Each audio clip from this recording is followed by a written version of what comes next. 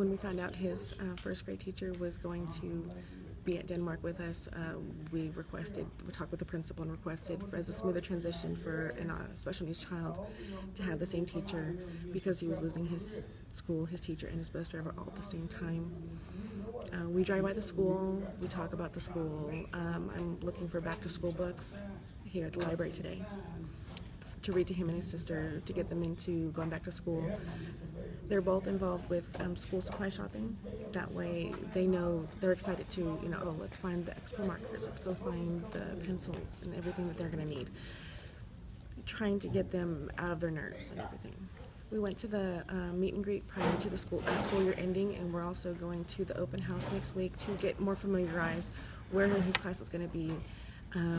After the first day I'm not going to be there, is he going to remember where his classroom is? He already knew the layout of his previous school. Is he going to forget and end up in a 6th grade classroom? Is he going to end up in a kindergarten classroom? I have faith in his current teacher, that she'll help him ease this transition, but I worry about other special needs children, other children who have the same anxiety issues that my son has. When we go to the open house, I'm excited to show him a new chapter in his life, and we keep re-talking about it and reinforcing with him that this is a new beginning.